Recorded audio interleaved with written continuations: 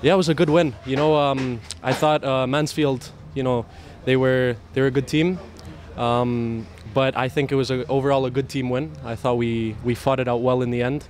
We were on them in the first half, and in the second half as well. We had some big chances that we didn't put away, myself included.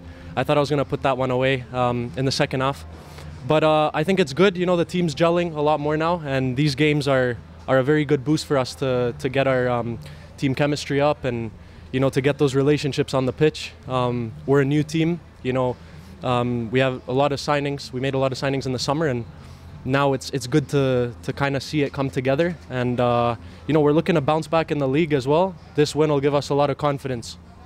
What was it like in terms of the conditions? Because it looked incredibly difficult with the wind, and just even controlling the ball for everybody seemed difficult. Yeah, of course. You're going to get a lot of these games, especially in English football as well. But it's all a challenge. It's a very good challenge for us to play in tough conditions, because if we can do it here, we can do it anywhere. So I take it as a challenge, and I think the boys do as well. You seem to have as much success as anybody, actually, just being able to carry the ball, getting into some good positions. Tell us about the assist for the winning goal. Yeah, I was trying to push all game. I want to make the difference. I feel like everyone in that winger position, our role is to provide for the team and contribute with as many goals as possible. So I'm happy that just came off in the end, and I'm happy for the win as well. How are you feeling personally? I imagine you've not started as much as you would have wanted to so far. How do you feel about that?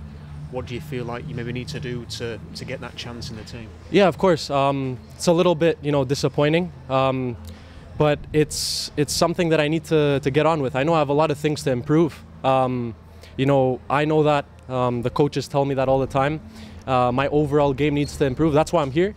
I want to help the team, and I feel like this is my role in the team, to make the difference. So whenever I'm on the pitch, whenever I get my opportunity, I just want to take it. And I thought that today was a decent game, but I have, again, a lot of things to work on. And generally for the team, what is it going to take to start getting consistent results together, moving up the table now? I imagine even though it's early days, you don't really want to be sort of 12th in the table, do you? Yeah, exactly. No, it's not a position that favors us at the moment. We are disappointed. This isn't where we want to be. Our goal is to be first place always, and I think so these are our targets, and we're going to try our best to achieve them. It's been tough recently, a few games where we drew them, we lost a few as well. But I think these games, especially like today, they're very positive ones. Where we can get our confidence back and do what we do best in the league.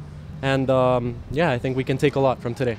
How is the confidence in the team when you're on a run where you had a really good win at Wigan, but you've also had some setbacks recently too? Yeah, a great win at Wigan. So the boys fought extremely well there, and then Oxford was a little bit of a setback, a last-minute kind of goal.